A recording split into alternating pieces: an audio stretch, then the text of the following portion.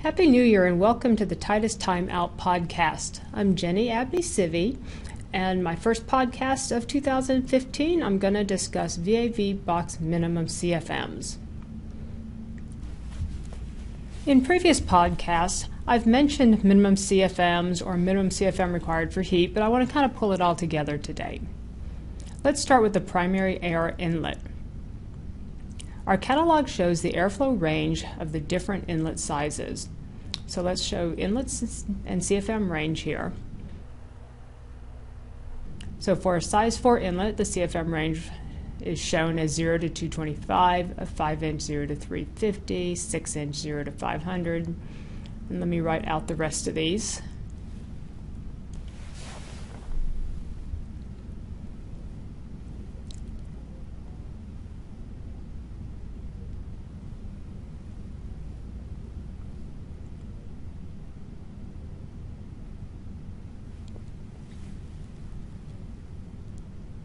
And we'll stop at 16 to 0 to 4,000. Okay, so on the low end, 0 is obviously closed, but could you put, say, 1 CFM or 10 CFM through a size 10 inlet? I mean, you probably could, but you're not going to be able to measure it. So manufacturers publish minimum CFMs. So the minimum CFM is based on a couple things. First, it's based on what the VAV controller can read as a minimum pressure differential signal from the flow sensor.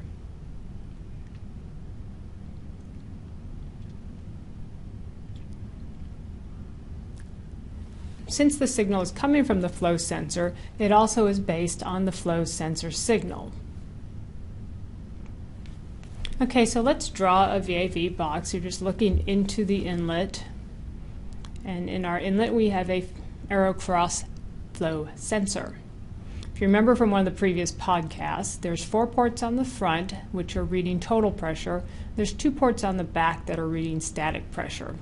I'll put a little asterisk here and come back to this in a minute, but the idea is that total pressure equals velocity pressure plus static pressure, or said another way, velocity pressure equals total pressure minus static pressure. So if you can know your total pressure and your static pressure, you can calculate your velocity pressure. You can use that to calculate velocity, which is 4,005 times the square root of velocity pressure. And then you can use your velocity to calculate your CFM, which is velocity times area. Right? So you have velocity pressure, which gets you velocity, which gets you CFM. So let's talk about this asterisk a little bit. I mentioned the minimum pressure differential that the controller could read. So let's talk about where that pressure differential comes from. The ports off the flow sensor are connected to a pressure transducer on the VAV box controller.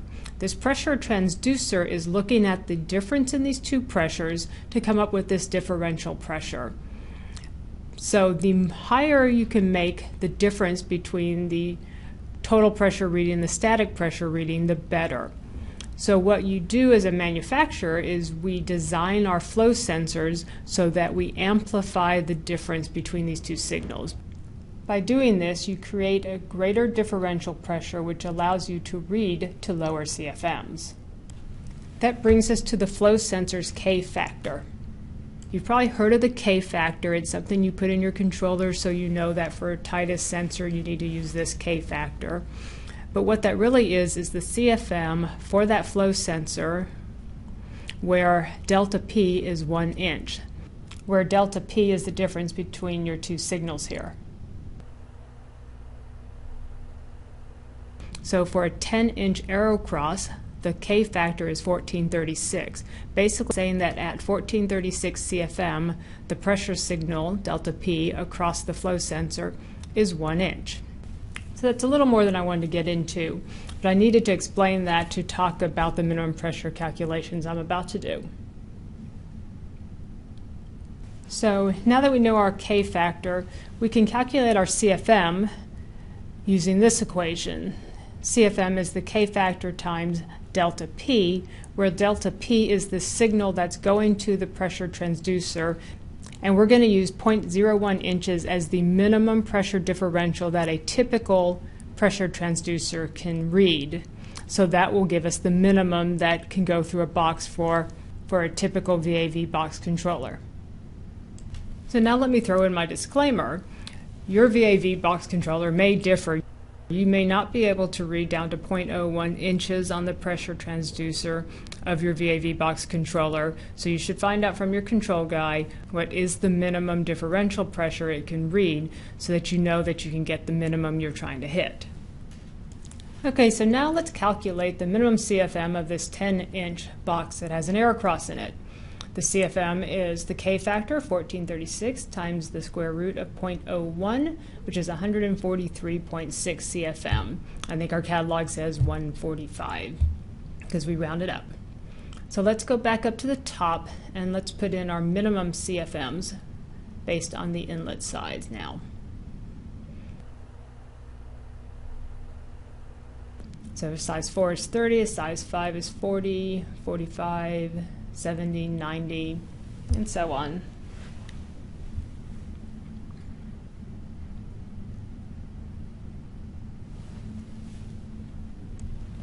Okay, so now let's move on to another minimum CFM that's important, which is the heating CFM, specifically for electric heat.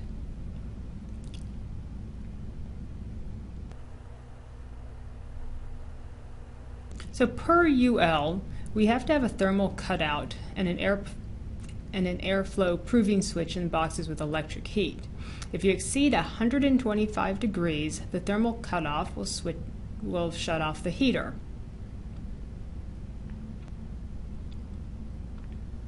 So the equation for electric heat is kW equals CFM times delta T divided by 3160. Or if we solve for CFM, it's CFM equals 3160 times kW divided by delta T. So we can calculate the minimum CFM for 1 kW. That gives us 125 degrees. 3160 times 1 kW divided by 125, because that's the maximum temperature we're calculating for, minus 55, which is the supply air temperature of, say, a single duct box. And that comes out to 45 CFM. And since it's 1 kW, it's basically 45 CFM per kW is where the thermal cutouts will start tripping.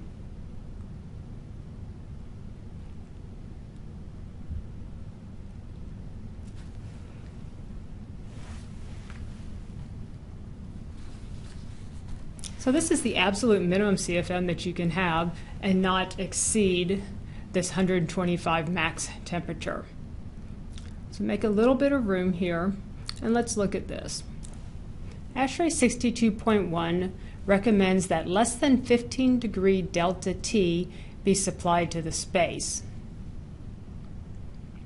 So for a 75 degree set point, this is a 90 degree supply air into the space.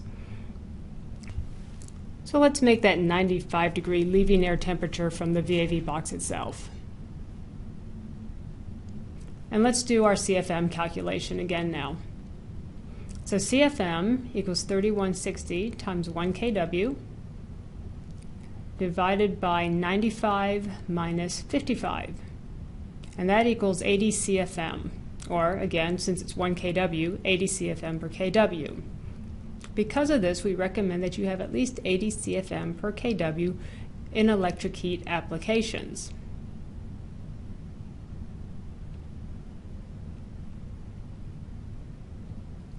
So let's bring everything back on screen here so you can kind of reference all of it.